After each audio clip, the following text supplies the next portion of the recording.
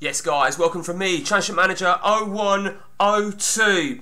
So every so often I'll do a video on a specific player, and I suppose realistically this should have been the first player I done, in all honesty, but do you know what, who gives a shit. So here we are, the legend himself, Maxim Tsigalko. So firstly, let's just talk about a little bit of history on the great striker from CMO 102.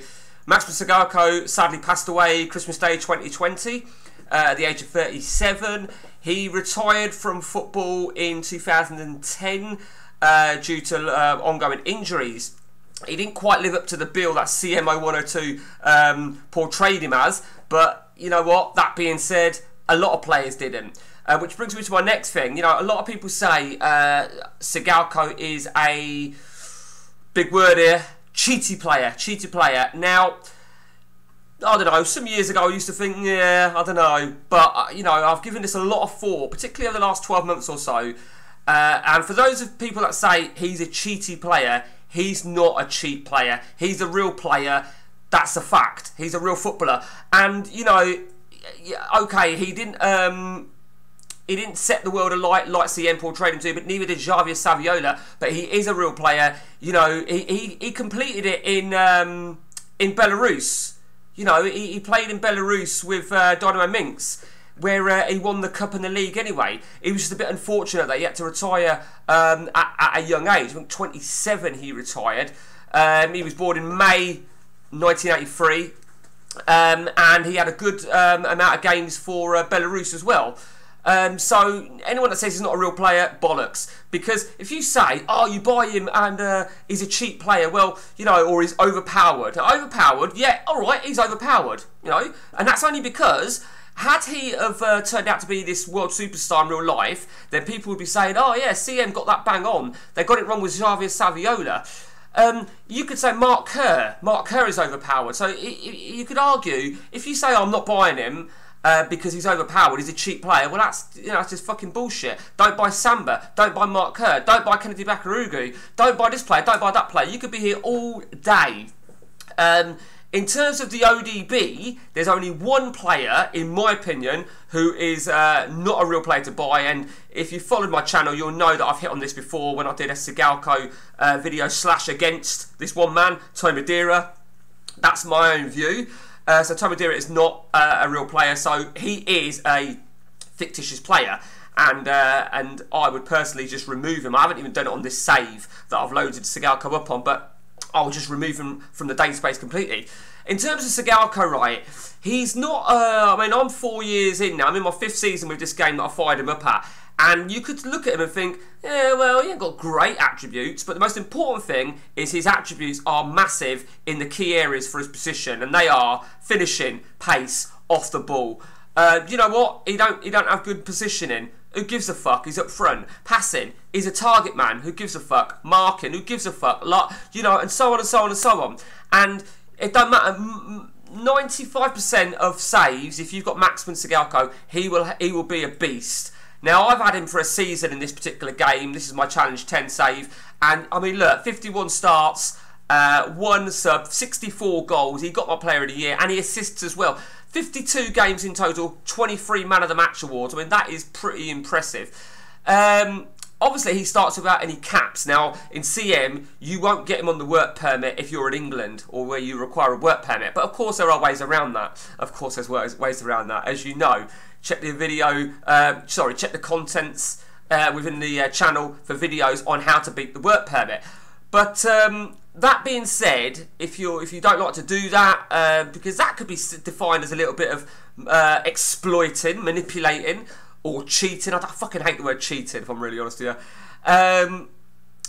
That, you know, what you could do is you could just persevere and wait for him to get a natural work permit, which means he needs to break into the Belarus squad. As you can see, he has done in this particular save.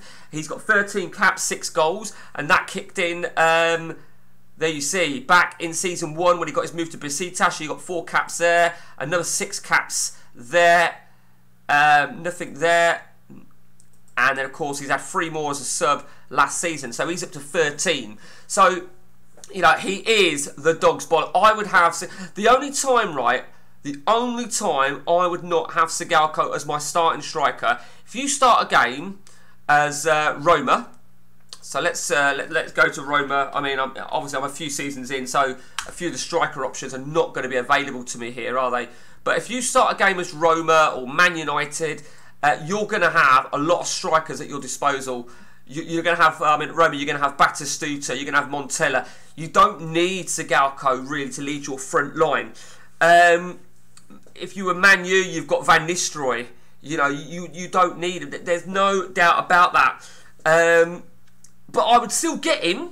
I would probably more than likely still get him in order to create competition, because at the end of the day, you know, he's such a good player to have, and he'll come in and he'll do a job. And obviously, again, 95% of the saves, he will develop the attributes in the key areas. And there you see, I mean, maybe he's just being managed brilliantly by myself, you know. But yeah, you look at his, I mean, the finishing, pace and off the ball, for me personally, they are the three key attributes for a striker. Clearly, there's a lot more. You know, there's a lot of other things. Technique is one, and even that is really good. Work rate is only 13. Dribbling is only 9, but in my opinion, you know, it is really, see, aggression 17. I mean, he was a tall striker in real life, so you can see jumping 19.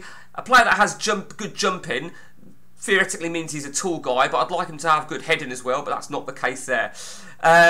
So he is the main man. I mean, if we go to Belarus, he's not even the star man at Belarus in this particular save, in my opinion. He should be.